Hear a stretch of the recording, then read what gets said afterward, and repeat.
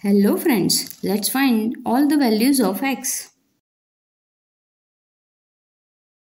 Let me put the question first. X minus 5 whole to the power 4 is equal to 9. First we will move this 9 to left hand side.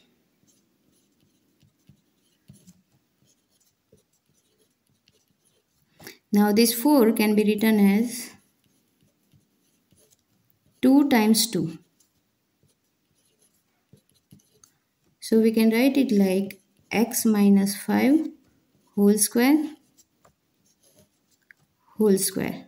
and 9 is 3 square. Here we can apply the identity which is a square minus b square, then it can be a plus b times a minus b. So here we can compare this is a and this is b. So our next step will be x minus 5 whole square plus 3 times x minus 5 whole square minus 3 is equal to 0.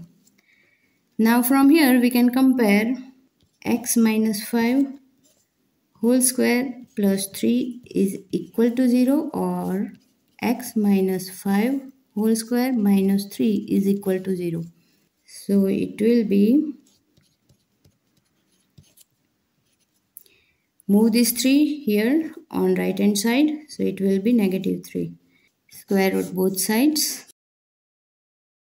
Square and square root get cancelled out, so we have x minus 5 is equal to plus or minus square root of negative 3. Move this 5 here and negative 3 can be written as negative 1 times 3. So it will be x is equal to 5 plus or minus square root of negative 1 square root of 3. It's an imaginary value iota, so it will be written as 5 plus iota square root 3 and x is equal to 5 minus iota square root 3. These two are complex roots. Now here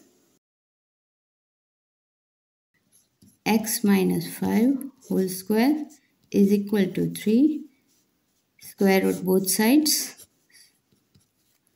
So these two get cancelled out. So we have x minus 5 is equal to plus or minus square root 3. Move this 5 to right hand side. So x is equal to 5 plus square root 3 and x is equal to 5 minus square root 3.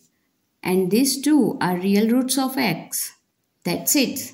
Thanks for watching. Don't forget to subscribe. See you in the next one. Bye bye.